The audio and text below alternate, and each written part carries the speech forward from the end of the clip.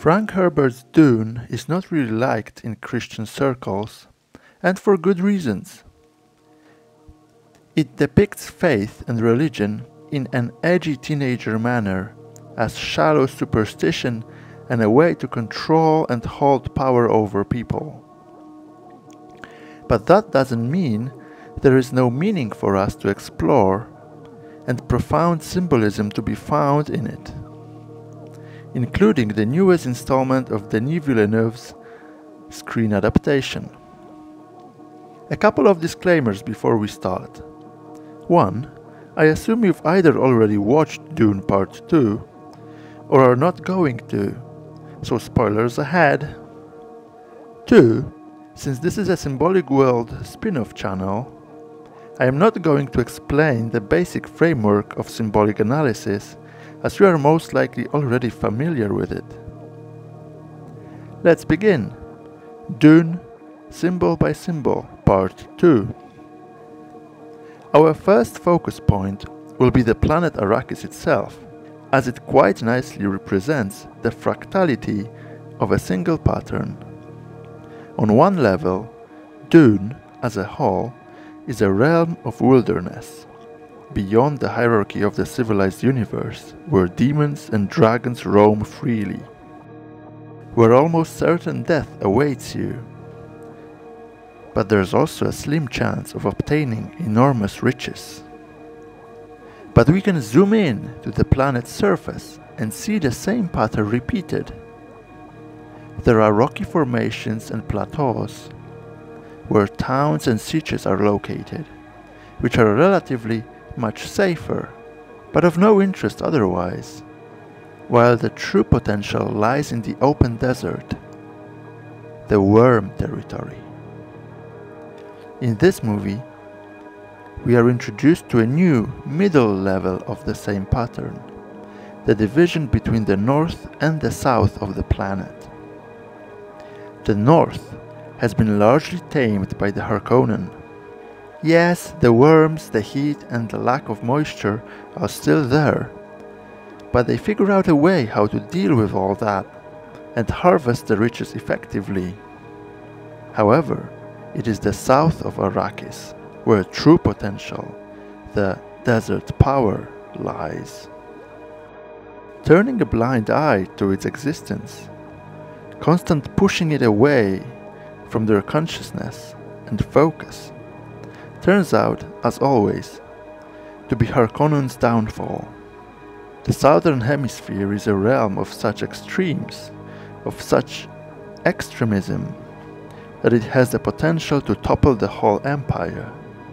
South of Arrakis is the stumbling stone for the galactical hierarchy. The pattern of the stumbling stone becoming the cornerstone of a new hierarchy is also fractally scalable. It could be the Atreides, the south of Dune, Paul himself, his potential to lead the Fremen, etc. Everything whose existence was not properly acknowledged and was pushed away beyond the margins while having enough covert potentiality. So far so good, but there are a few aspects of the story that make it a bit more ambiguous and complex. First is that back in the previous movie, Baron Vladimir Harkonnen seemed to have, to some extent, respected the existence of the margin by not killing Jessica and Paul directly, even though it was technically within his power. The second aspect of the same situation is that we learn in this movie that Jessica is Baron's daughter and Paul his grandson. What's more, upon discovering this fact, our freshly enlightened Mahdi realizes that this is how we're going to survive, by becoming Harkonnen. All this may lead us to a conclusion that a lot has to change for things to stay the same, and that the old hierarchy has not been toppled, but rather the cycle continues as it was supposed to. Even more so, the Baron, in a way, prepared his grandson to inherit the throne. If you're familiar with the extended Star Wars universe, you can find a similar idea formulated in the Sith Rule of Two, where the Master is responsible for training an apprentice that inevitably leads to his own doom at the hands of his minion. But let's get back to Paul. For the Fremen, he is also a stumbling stone, a lisan al-gaib, a voice from another world, an element outside of the hierarchy that becomes its new cornerstone. The religious aspect of the situation, despite those comedic throwbacks to Monty Python's Life of Brian, is not as unambiguous as Herbert might have intended. Paul Muad'Dib is not an ordinary boy pushed around by mere circumstances after all. He sees the future and the past, and, not unlike Eren in Attack on Titan, decides that genocide is the best, if not the only way forward. It is also a bit of a shorthand on the part of both writers, but let's suspend our disbelief for now. Why do I say that watching Dune is worthwhile for us? Because it's an honest story, and an honest movie. It helps to understand how Jesus actually breaks the cycle and establishes a truly new hierarchy. In other words, imagine the Fremen as Israelites getting exactly the Messiah they were expecting.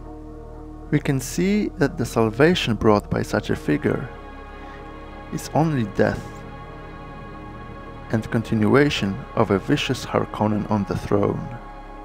The movie is not trying to lure the viewer into thinking that the ending is a happy one, as Paul's "send them to paradise" line is hardly any different than Baron's "kill all Fremen" order.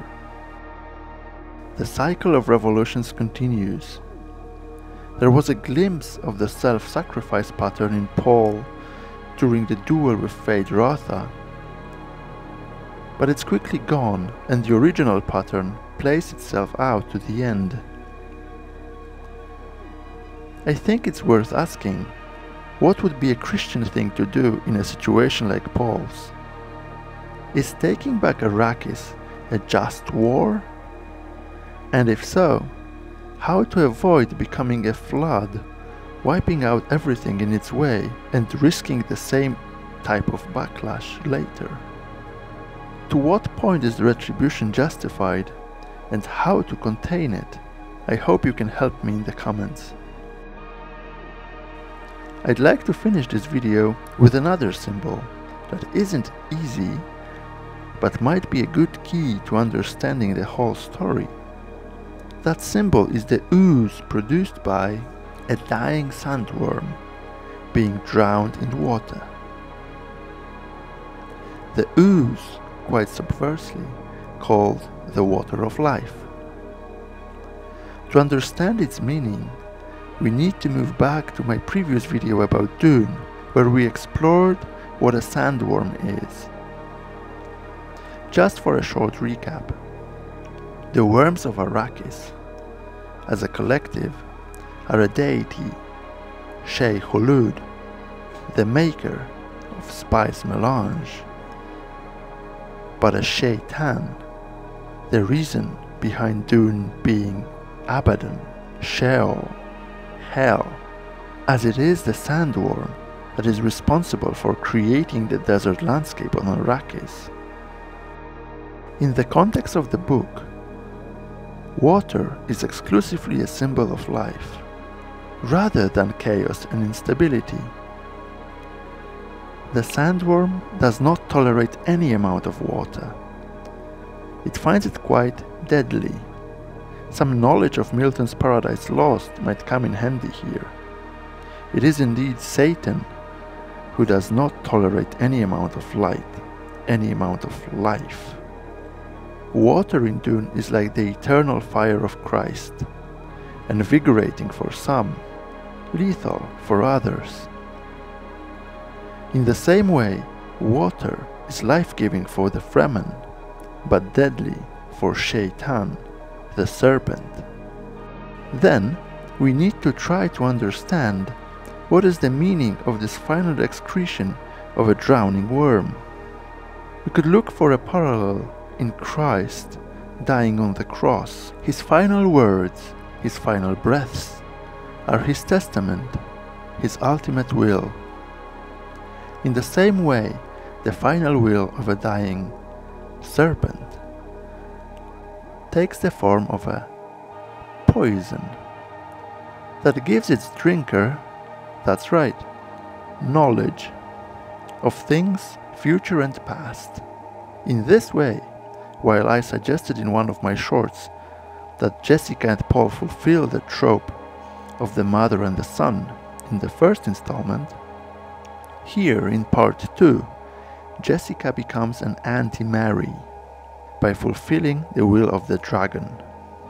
This symbolism seems to be much more pronounced in the movie, as in the book it wasn't exactly so. After drinking the poison, she starts urging Paul to do the same. Of course she would. And so eventually he drinks it as well. And this way his visions become clear. His eyes are opened, you could say. And he learns about things future and past, of good and evil. The rest is history. I believe that such reading of the Water of Life symbol might open up the whole story in Dune 2 for you. Please let me know in the comments if you agree, or if you see it differently. Thank you for watching, and until next time.